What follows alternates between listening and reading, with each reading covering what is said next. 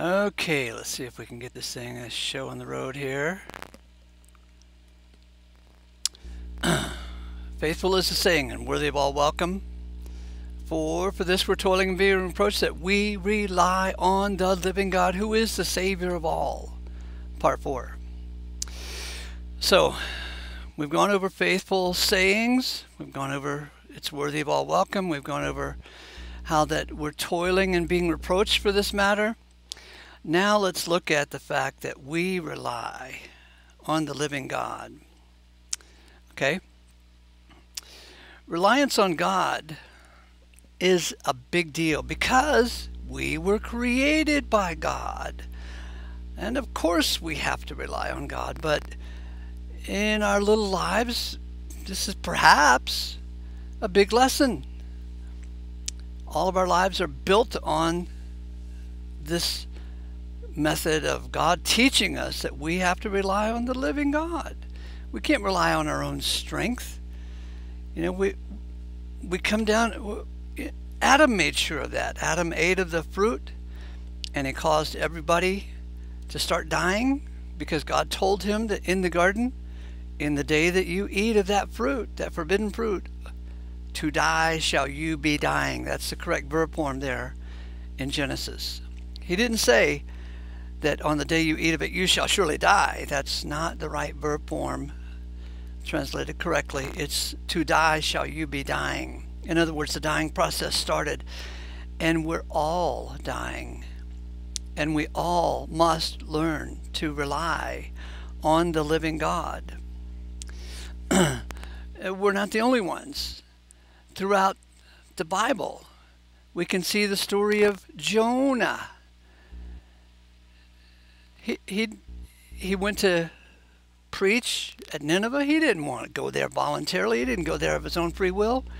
God had to throw him into a storm and then throw him into the whale's belly, all for the purpose of teaching him. Do you think he could rely on his own abilities in the belly of the whale? No, he had to learn to rely on God. And how about Joseph? Joseph was sold into slavery by his own brothers. Ha! Did I spell it right? He had to learn to rely on God. And it turned out to be great because he became the prime minister of Egypt and actually saved his own brothers who had sold him into slavery.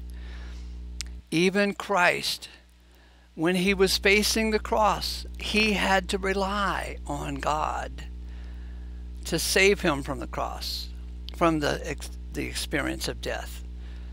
Christ had to have faith in God, and we are saved by Christ's faith. Look at the lesson of Noah. He had to rely on God. God told him there was going to be a flood. He built an ark. He and 8 people were saved. Look at our brother Paul, the one who brought us the evangel of grace. His whole experience in presenting the idea that God is the Savior of all was nothing but trouble and toil and jail sentences and beatings. There was nothing in him that was so strong that he could rely on his own strength. He had to rely on the living God. That is our lot too. For this we are toiling and being reproached because we rely on the living God. And this reliance is sometimes, it gets stronger. Sometimes our reliance on God is a little weak and God comes through. And especially in the matter of the living God. God is the Savior of all mankind. All mankind experiences death. We can't save ourselves from death. We need to be saved from death by the living God. He is the Savior of all mankind. So, the free willers out there in the Christian church have no idea about this. This is one reason they hate this verse. because they don't rely on the living God. They rely on their own faith, their own ability, their own strength, their own prayer, the sinner's prayer to save them. No, God doesn't save you according to your own actions. He saves you according to grace, his own grace. What is grace? Grace is the favor that God shows to those who deserve the opposite of favor. And that's all of us. We rely on the living God. And who is the living God? Why, he's the Savior of all mankind. He's the Savior of all mankind. Okay, so let's move on now to this part here, especially believers.